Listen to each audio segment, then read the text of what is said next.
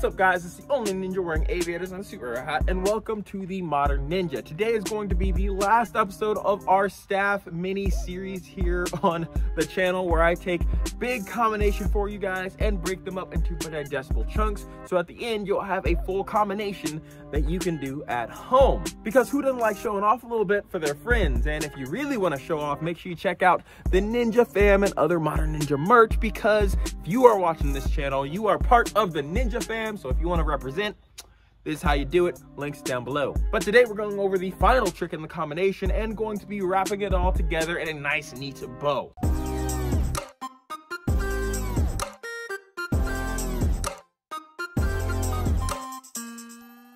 So if you completed the last video, you finished your combination right here. And what you're gonna do is this should be resting on the back of your wrist, just like this. You're going to transfer to the other side. It's nice and simple, just an easy transfer to the other side. And you're going to raise and catch, just like so.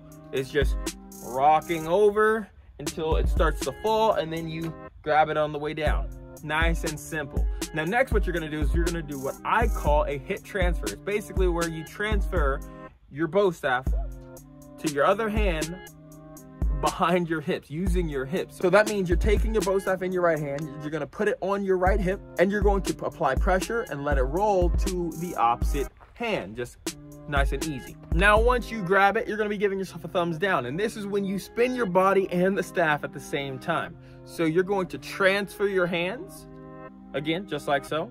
You're going to go behind your back until your thumbs up, just like this.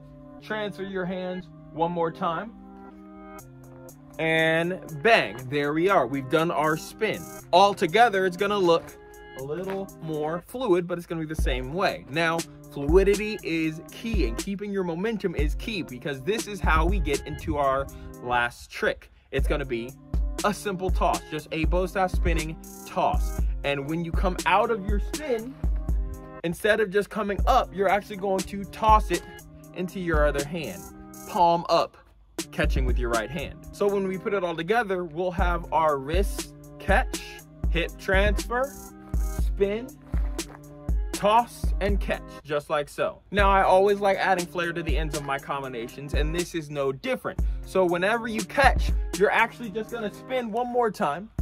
This is not a hard spin. This is literally just grab the bow staff, grab with two hands, and spin, and then you're going to finish with a strike coming down with your right hand, and left hand's gonna be under the armpit, just like the first strike we did. So we actually start and finish with the same strike. That actually means you can link these combinations together to make it longer or shorter if you need to do more or less for whatever reason. Now, as far as putting each individual part together, what you're gonna wanna do is practice slowly at first. This is not an easy combination, which is why I broke it up into 4 parts. So starting off nice and slow, going through your striking combination that we went over first, and then moving to your palm spin, coming around, doing the other catch here, coming over,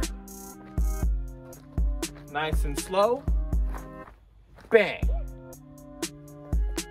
just like that. And then you can put it all together nice and fast once you get comfortable with each section going slow, and have one amazing combo that you can try out at home or show off for whatever reason. But like I said, this will take a lot of practice, and if you're not comfortable with the staff yet, that's okay. I'm putting together a course that you guys can have and use to take you from literally never touching a bow staff before in your life to being confident with any staff in your hand. So if that's something you are interested in, I will have it down in the description once that course releases.